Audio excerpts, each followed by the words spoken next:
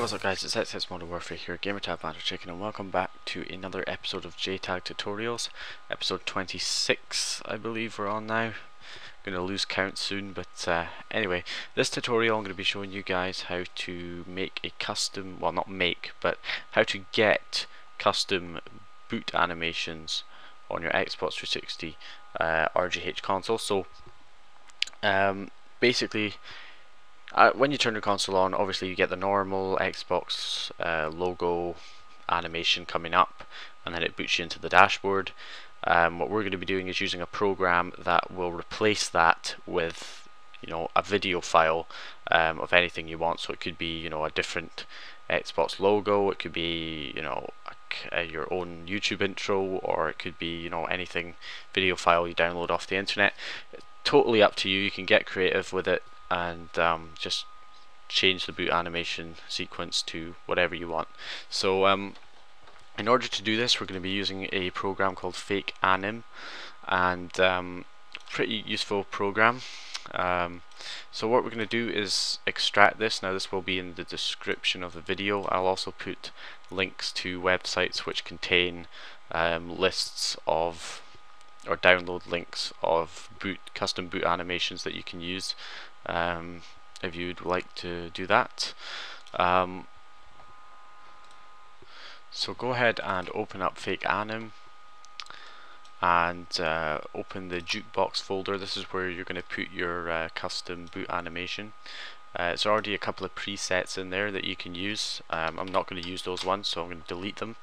I recommend you keep the boot anim fall 2010. That's the original Xbox logo boot up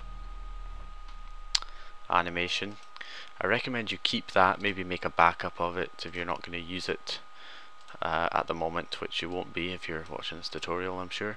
So go ahead and make a backup of it. The reason I'm telling you to make a backup of it is what can sometimes happen, or what will happen, is we're going to have to delete something on the flash, which is like your NAND, and by deleting a file on your NAND, you can't just go and put that file back again if you want to change it back to the way it was with the original Xbox logo. You have to sort of reflash your NAND if you wanted to do that.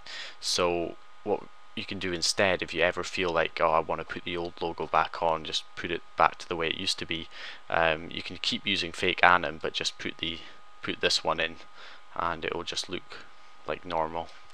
So yeah, anyway, I'm going to use this custom animation here.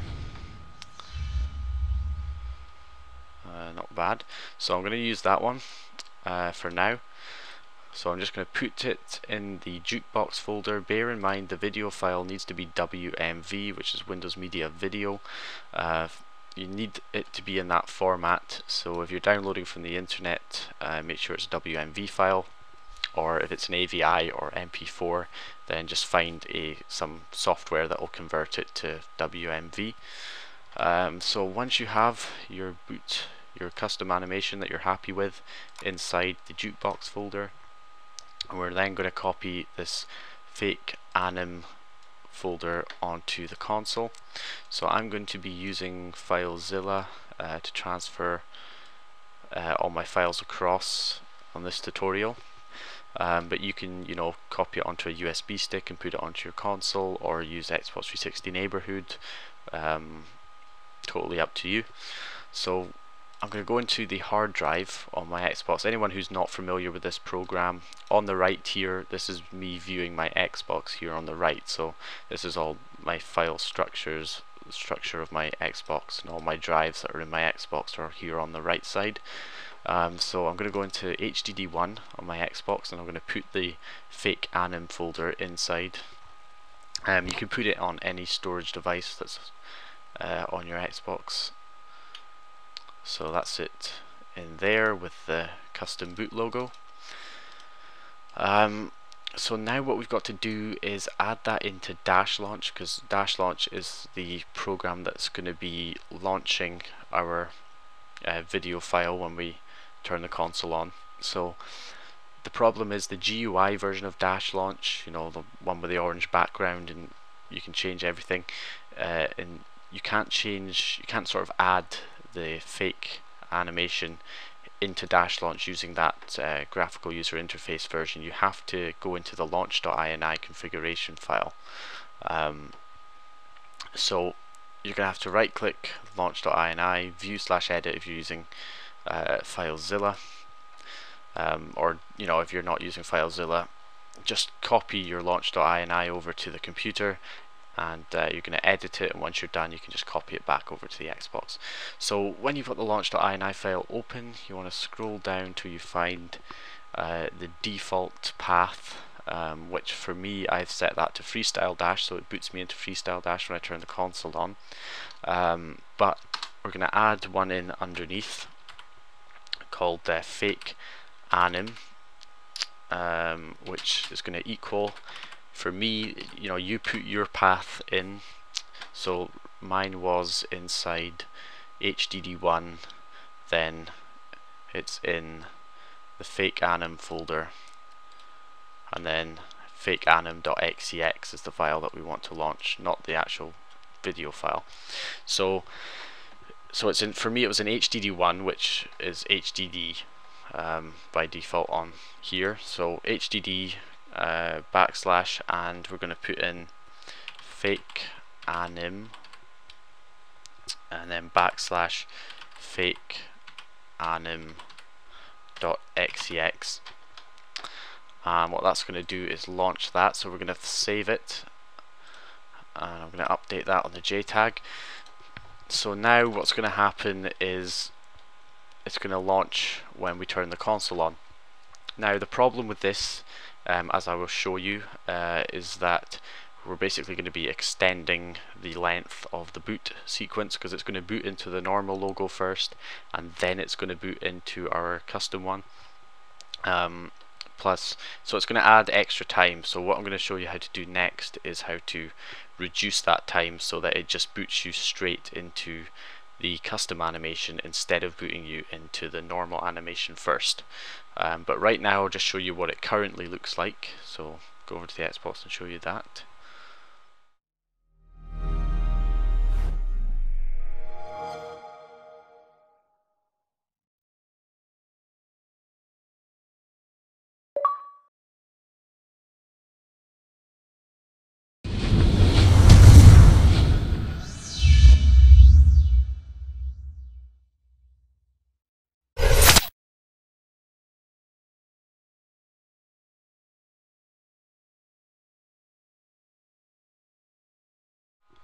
So as you guys could see there, it's adding a lot of extra time to the boot sequence by booting both logos up one after the other. So what we're going to do is we're going to remove the original one and make the newer one boot up faster, and get rid of that sort of red screen that popped up for a second between the two logos loading. So what we're going to do first of all is go down to the fake anim folder, and there's a configuration file in here that you're going to want to edit. You're going to change the delay down to about 10 seconds. You can try lowering it further if you want, just to experiment, see how fast you can get it to boot, but bear in mind the console does need time to boot up, so 10 is a pretty good number, works well for me. So calibration, you want to definitely change this to 0, because when it's at 1, that's when you get that red screen for about a second. So by changing that to 0, we remove that red screen. So that's going to get that to boot up faster, and we're just going to make changes to that. And now finally we're going to go into the flash folder, and this is where I said at the start that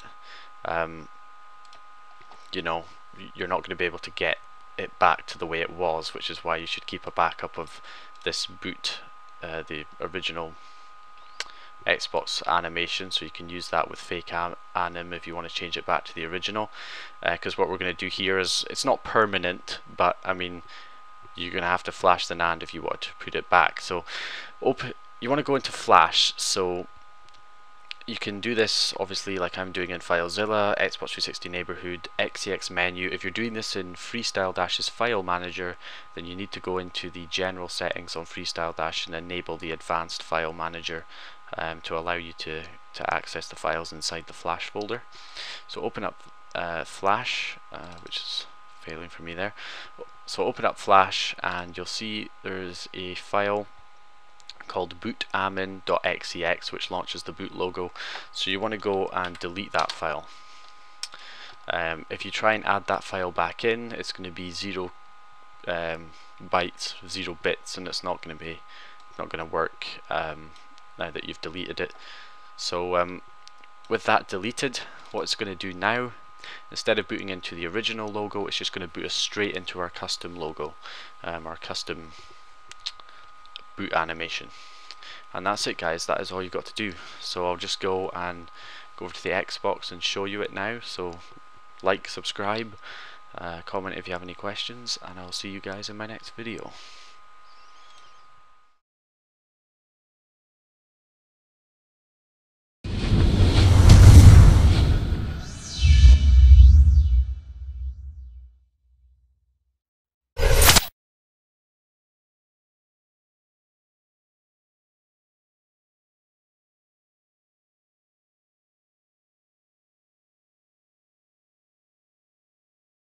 This is really how we live.